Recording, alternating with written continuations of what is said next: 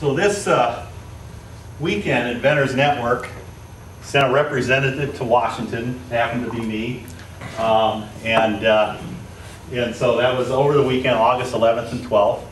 There was something called Invention Con at the USPTO. The board gave me a stipend. It didn't cover all the expenses, but just give you an idea the sort of things we do with your dues money. And we run everything by the board, and hopefully we're able to deliver something of value. One is I attended Invention Con, and I'll tell you a little bit about that, sponsored by the USPTO. Learning the resources of the Patent Office, I'll share with you some of that information today. One of the big reasons that we did this is it's a national event, and there's national level speakers. People like Warren Tuttle, Lewis Foreman. They're speaking at those events, and so I did a little elbow rubbing. So I think we're going to get Lewis Foreman, and we can get Warren Tuttle most likely, and so we're trying to be able to get those sort of speakers to come here, you know, as a result of seeing them, getting exposed to them, just letting them know that we meet. We've had them here before, but an event like that is very helpful in helping us prospect who those sort of speakers are. The other thing was, I don't even think I put it on there, but we attended a rally for patent reform. Yeah, right there, fighting and rallying for patent reform.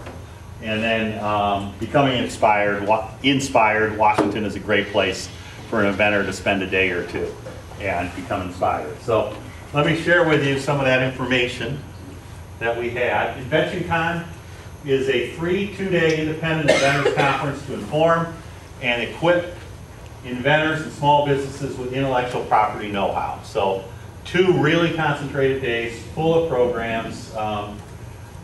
Attendees had the opportunity to meet with other inventors, other successful business people, learn a lot about what the Patent Office can do for an inventor by taking advantage of what their services are, essentially, getting patents, trademarks, copyrights, and then opportunity to network. So InventionCon was 300 people signed up. The nature of it is a lot of people didn't show up, but it was still a good invention conference. One of the things, like I said, we were looking for speakers. The first one on that list is Lewis Foreman. Very hard to read, but he's a national level speaker. He's already been in touch with me, and we're going to have him at some point in most likely the next 6 months as one of our speakers, along with others. The other thing that they spent a lot of time on is letting you know what the resources are of the Patent Office. They're pretty endless. We can't talk about them all in this time frame, but there's a handout we'll pass around to everybody in the room. Just take one, and when you go home, you can see what's on the Patent Office website and go to any of these links. There's quite a bit of information available to people that want to learn more about that process and how they work and how to be successful of it. It covers a wide range of subjects. The conference itself was about not only patents, copyrights, legal stuff, but they also had quite a few successful inventors, speakers like Warren Tuttle, who speaks about licensing, bringing products to market. Lewis Foreman, who talks about his own company. He was the founder of Edison Nation. He's done a lot of other things, but all these people figured out a way to connect their inventions to the public. And you can find that sort of stuff on the US Patent website as well. So then we had a little fun, but on Friday we had protesters, we had press, and we had police. So this is out in front of the US Patent Office, and I think this video will give you a pretty good idea of what we're talking about. Give you a little background. There has been some efforts to change the patent system. One of the efforts took place about 6 years ago. The American Invents Act was actually successful in changing the patent system, not necessarily for the good. What happened was we learned that there really are no groups in Washington that represent the small inventor. So they went out and asked the big companies, what do they think when it comes to patent reform? And they basically put a law together that reflected that. We were completely blindsided. And then they went to round 2, and they were going to change the laws even further. And one of the things that they were going to change was unheard of in America jurisprudence was a loser pays system, which only applies to patent law. So for the most part, so they were going to say, hey, you can come out with your invention, patent it, and then if you get sued by a very large company and you lose, you're going to pay that company's legal fees. Oh, okay, well, chances are you're going to lose, right? Because you don't have the money to go against the big company to begin with, and they can't lose. That's the sort of thing that was going to go into law. And we had two speakers at our club, Randy and Paul, last summer. Does anybody remember them coming? Okay. I'll show you a picture of them later. They are single-handedly responsible for stopping that law. And I don't think there's anyone in Washington that can say that about any law, but these guys did. They fought City Hall, just small inventors like we all are. And they pretty much staged the rally. So this was covered on BBC, many places, and so this will show you what we're talking about. Hundreds of thousands of dollars.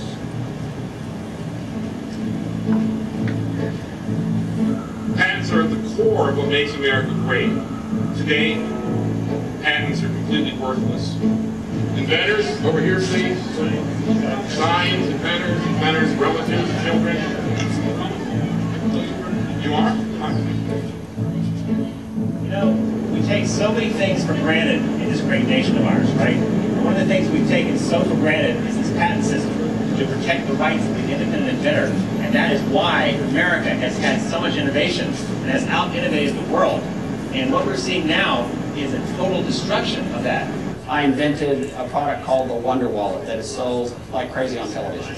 Ladies, are you tired of bulky wallets crowding your purse? Introducing Wonder Wallet. We are protesting something called the PTAB, a three-judge panel that can actually review and eliminate or invalidate inventors' patents that were issued months and in many cases years earlier. The District Court signed off on validity of my patent.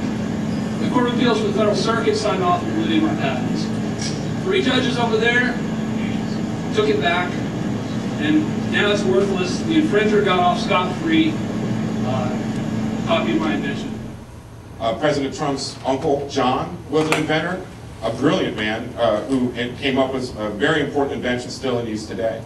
I believe when Donald Trump finds out what the Patent and Trademark Office is doing, continuing Obama's policies, he's going to be very mad.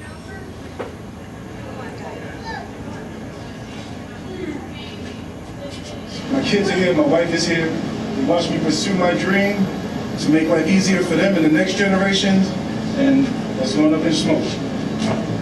It's their future.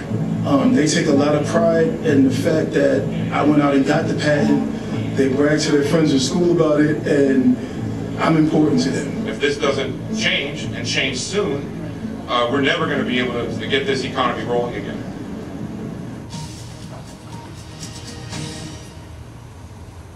Okay, so that was a video. Looks like it's produced like a commercial. It's actually produced by BBC based on what they saw, and they sent that all over the world. And it really tells the story. Now, I'm not going to say that what you heard. I think that's a little hyperbolic, that, you know, the patent system's ruined, the patent's worthless. No, if that were the case, you wouldn't have patent litigation attorneys willing to take cases on contingency, which they are, if they didn't felt they had any rights at all. But the system has changed, and I'll share with you a little bit about why and how and what should change. So you saw him in the video, Josh Malone. He has 8 kids, as it says. He invented this thing called the bunch of balloons, and it's a way to fill 100 water balloons at a time. It's a toy product, very successful. He's done very well with it. He licensed it to a company. Well, there's a company that's a major as seen on TV company that doesn't really work with inventors. They just look at what inventors have invented, and then they figure out ways to get around their patents or whatever they need to do. And that company produced a similar product, obviously inspired by Josh's invention. And Josh has been in court with them, and he's used patent attorneys the whole way, so he has a good, solid patent. is hard. Can't you say who it is? I mean, why can't we say who it is? What company? Telebrands or a different one? You can look it up. Okay, well, give me the spelling of his name. Yeah, it's Josh Malone is his name, but it's the biggest, let's put it that way, in that business. And you know, you just hate to say stuff without hearing both sides, but you can look it up and learn more. But anyway, Josh did the American dream. He invented this wonderful product, did everything right, got it to sell, founded a good licensor, and now he's been pulled into the PTAB process. And the PTAB process is this 3-judge panel you heard talked about. And they looked at his patents and they said, well, your patent should have never been issued to begin with. And he was just dumbfounded. He probably wasn't even there. He was represented by attorneys. And again, he had attorneys write his patent. And what they didn't like was, okay, who has a patent in the room? Okay, quite a few people. Does anybody in their patent use the word substantially? Instead of saying not too little, not too much. Okay, I got one that uses the word substantially. Quite a few patents do. You might not remember every word. That's the word that killed him, substantially. He had, in his patent, they had to explain how this process worked. How you would fill a balloon with water. And instead of, how do you know when a balloon is full, right? We all know. We know when it's completely full, it's going to burst. When we know it's not full enough, it's wimpy looking. So they use the word substantially to reflect that, hey, substantially filled with water. The patent office, the PTAB counsel said, we don't like that word.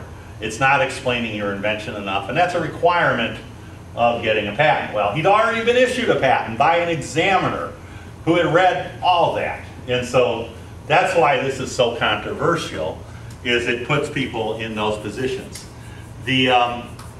So let's talk a little bit about patent reform. And this is from an independent club perspective. We had Paul and Randy. You saw them both in the video. This is Paul, this is Randy, that's Josh. And they're all here, not Josh, but a year ago, Paul and Randy were here. And the perspective you hear in just a few points, what's the big deal about patent reform? Well, one, it really is a big deal. The U.S. Constitution created the patent office. It's in the Constitution. And to this day, only an individual can be granted a U.S. patent. Okay? Now, Apple can have an inventor working for them, and the inventor can assign that invention to them, but it cannot be issued in the name of Apple. If you look up inventor, Apple, you search inventor name, Apple, you won't get a single hit unless there's somebody, inventor out there named Apple, okay? And that's how it works. So you hear another term, who's on the other side of this? We call them the infringer lobby. And these are people, large companies in general, that seek changes in the system because they want to they're being barred from using these technologies that they want to use. And the reason they're being barred, not allowed to use them, is because somebody has a patent on them. And so think about it, you're in some big Silicon Valley company that's very successful, and you're brainstorming. You got all these employees in the room, and they got all kinds of energy. Well, let's do this, let's do that, let's do this. And the attorney comes in and says, well, there's a patent on this, there's a patent on that, there's a patent on this. We're going to have to wait 16 years, you know, or figure out how to get around it. And they're like, well, that's not good enough. We're going to hire some lobbyists who are going to go to Washington and say they shouldn't have a patent to begin with. And we're going to change the laws to reflect that. And that's more or less what's happened in some scenarios. Has anybody heard the word patent troll? Okay, you hear that a lot. Basically a word that was designed by the patent infringer lobby to get the attention of your congresspeople and your senators to say there's something that needs to be changed. These patent trolls, they sound horrible. Well, there are patent trolls, and they aren't trolling inventions at any greater rate than they ever have in history. It's just that the infringer lobby has said, this is a great word for us to go out and emote with, and perhaps get some of those laws changed. And when we change those laws, yeah, we'll stomp out the troll, but we'll change all these other laws, like we'll put in the loser pay system I described earlier. So who represents the independent inventor? And can they make a difference? There's a couple of outfits, United Inventors Association. Warren Tuttle is the president of that. He has a day job as well. U.S. Inventor is Paul and Randy, and they're very involved in making a difference. And again, Paul and Randy, if they weren't here, if they weren't in Washington a year and a half ago, we'd probably be looking at this law by now. And I'm not kidding, because this law had passed the House by an 80-20 margin. It went over to the Senate. It was considered a slam dunk because everybody wanted the bipartisan effort to be successful. And these two guys start knocking on doors. And Paul's got some great stories. He's going to write a book someday. He's in the elevator with Jeff Sessions. We all know who he is, right? So Jeff Sessions at the time is a U.S. Senator. And hardly knew Paul, but he knew of Paul. And as the elevator door is closing and he's leaving, Jeff says to him, "You can keep your patents," which was just a 4-word way to say, "You've won." And that rarely happens. And that sort of thing has happened to Paul and Randy. So we owe them a big debt of gratitude. And that's one of the reasons we supported the rally they put on. So let's talk about PTAB, why this is an issue. So here's a quote. It's from Judge Randall Rader. Now, before PTAB, judges like Randall Rader decided whether patents could be invalidated or not based on a very long process. A lot of other litigation is part of it. Yeah, and this is what his quote was. PTAB is a Patent Trial and Appeals Board. That's what it stands for. It's a death panel for patents. The patents death panel is what he calls it. And basically what it said there is it was a board created by Obama to prevent bad patents, is instead making it too easy for others to copy their inventions. Now, it's probably not fair to use the word Obama. I mean, it was a lot of things that happened, but it did happen under a bill that he signed, but it was completely supported by the U.S. Senate, which had a lot of Republicans in it at the time. But it was his administration that was responsible for administrating that. So let's talk about, okay, let me see, I think I got another slide I want to go through first. What did I do? Oh, okay. So, yeah, so here we use the term to prevent bad patents. When I first heard a lobbyist use that word, bad patent, it's like, you tell the inventor they got a bad patent.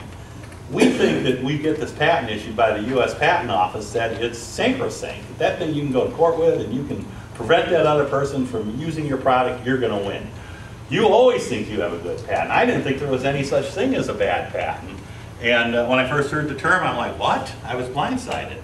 Well, there are such a thing as a bad patent, and here's what can happen.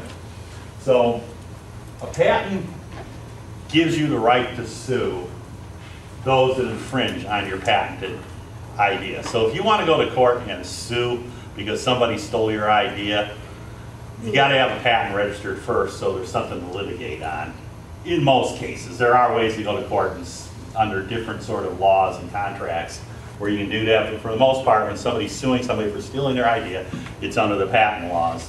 And this allows you to go to court and do that. The court will accept your file and you can get started. Okay, so does that mean if somebody infringes on your patent, you will win in court? And the answer to that is that depends. Because in court, your initial patent can be invalidated. So in the process of litigating this patent, the other side is going to say, you should have never gotten the patent to begin with, which was news to me when I got my patent. I didn't go to court, but Josh did. You saw, that was news to him, I believe. So you say, hold it, I thought the patent office issued my patent and it was rock solid. And then, no, not always. And here's the analogy that I heard from somebody at the patent office that was working for the patent office, is when you think about patents, you're recording, it's very similar to real property, like the land your home is on. That gets surveyed, it gets defined, it gets detailed, and that description you take to the county, and then it gets recorded. And a patent's a similar concept where you figure out what your invention is, what you did that nobody else did, and you say, well, I claim my invention has this and that. And then you take that to the examiner, and the examiner either agrees with you or finds other things and says, no, you can't have it, or you can have half of it. But in any event, they're defining some boundaries by which you can say, yeah, okay, after the process was done, the examiner said I couldn't have that, but I can have this, okay? And so you've got this. And now you feel like if somebody infringes on you, you can take them to court and win. And again, not always, because the analogy here is that surveyor that would have surveyed your land that you took to the county to record could have made a mistake, okay? Now, if that surveyor made a mistake, does that mean you own the land still? No, it doesn't. It means that whoever the land really is owned by is going to be the owner of the land. So surveyors can make mistakes and examiners can make mistakes. And that's when a bad patent happens, is the examiner has made a mistake, and it happens quite a bit. It doesn't mean the examiners are bad. It's just they have a ton of stuff to consider and not a lot of time to do it in. Your lawyer, when you're doing a patent, wants you to be very careful that you disclose all sorts of stuff.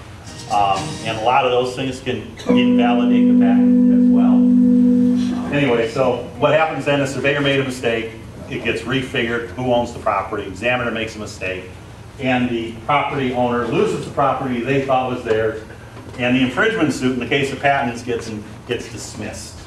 All right, so was they moved the process from the court system, the federal court system, to the U.S. Patent Office. And they have a 3-judge panel within the U.S. Patent Office. There's a case right now that's before the Supreme Court that's going to decide whether that was okay or not. Because the U.S. Patent, remember, we have separations of power in this country. We have the Senate, Representatives, the House of Representatives, Congress we call it. We have the President, the executive branch, and then we have the judicial branch.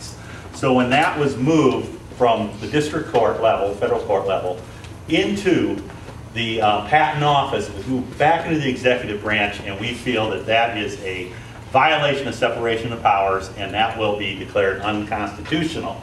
It's not a slam dunk, though. We'll see. So anyway, that's what we're saying, that when you take property away from somebody, that only the judicial branch can do that, not some executive offices run by the executive branch. So here's some of the problems we're seeing with PTAB. There's also something called PGR, post-grant review, which is very similar. Now that it's moved back into the Patent Office, the invalidation rates are much, much higher. We don't have a solid figure, but some people are saying as high as 80% of the patents that go through this process, their claims are being invalidated. Whereas similar circumstances in the litigation process, when it was in the district court, it was more of a 20% rate. So this is very alarming. That's why we were in Washington. There's several other things getting into the weeds. There's different evidence standards. The judge at PTAB is basically a political appointment. As you know, we don't have a lot of politically appointed judges. At least they get reelected, or some. But that's a problem, because now it becomes related to political situations versus the law. It can be. And the PTAB, here's a big one. PTAB can be instituted by anyone. So if you have a patent, Mike, and I don't like the fact you have a patent, I want to be the only person who has a patent. So I go to the PTAB. Mike can't have a patent. I know him too good. And so I go to the PTAB and I file a petition against him. And Mike should have never had his patent to begin with. They can do that. They can hear his case. There's no standing required. Or my case. There's no standing required. That's an issue. Every other in court, as you know, you just can't go to court without having a reason to be there, how it affects you. And this actually did happen. There were some drug companies that had some pretty good patents that were issued. And there were some sharks, I guess you'd call them, that were going through the PTAB process, saying we don't like that drug company's patent. We don't think it's a good patent. We want you to invalidate it. And they're like, well, who are you? We're just investors. And so at the same time, they were selling the stock short, thinking that you get the patent. The stock of that company that's publicly traded, they were going, and quite valuable because it has this patent. They were going to court and saying, you shouldn't get that patent, or that patent should be invalidated. In some cases, it was getting invalidated, and there were fluctuations in stock prices. So that tells you how bad the situation has become. So next, we're almost done here, if I can get this to move. So anyway, Washington, an inspiring place. This is from Lincoln. Patent system, added the fuel of interest to the fire, genius. That's a quote from Lincoln. You see that sort of thing when you walk around Washington. You go into the Smithsonian, and there's like a whole huge floor of this American History Museum that's dedicated to inventions, progress, inventors, that sort of thing. This looks like something Bob sent me a picture of, right? Remember I showed it to you? Bob, does this look like your studio where you invent? Something like that. Yeah, it does. This was preserved at the Smithsonian. It's the guy that invented the video game, the first video game. Which, is there anybody in here that can tell me what the first video game was? Pong. Exactly. He invented Pong. New Hampshire company. And they preserved his studio, and it's probably the first thing you see when you walk into this section. So, a couple things to take away from tonight's presentation. Learn about the inventing process and all that USPTO has to offer. You don't have to go there to do it. You can go online and learn a lot. There's a lot of experts you can listen to. Some of the people are going to be speaking here or have spoken here. You can go listen to them again via YouTube. We have a library that has lots of books. You can attend our meetings. We've got speakers that are very topical to this. One's coming in October, David Fedowa, who works very closely with Stephen Key. He's one of his coaches. And then patent reform, there's two websites. IP Watchdog, which is a really good site. It's patent attorneys blogging constantly about this subject. You get this, I get this in my mailbox every day. I'm going out to Washington on Friday morning. I get like a very early flight. And I get something from IP Watchdog that says our permit has been canceled. And I'm not even on my flight yet. Our permit to protest has been canceled. That's how quick they respond. Well, it turns out that we got it figured out. So, as you saw. And then US Inventors is another good website. And then, hey, go to DC. As an inventor, you know, there's lots to do there. But you don't have to, if you can't afford a plane ticket or don't have the time, you can do it virtually too. I mean, you can see a lot of what's on the Smithsonian from your laptop at home. So, anyway, that's all I got.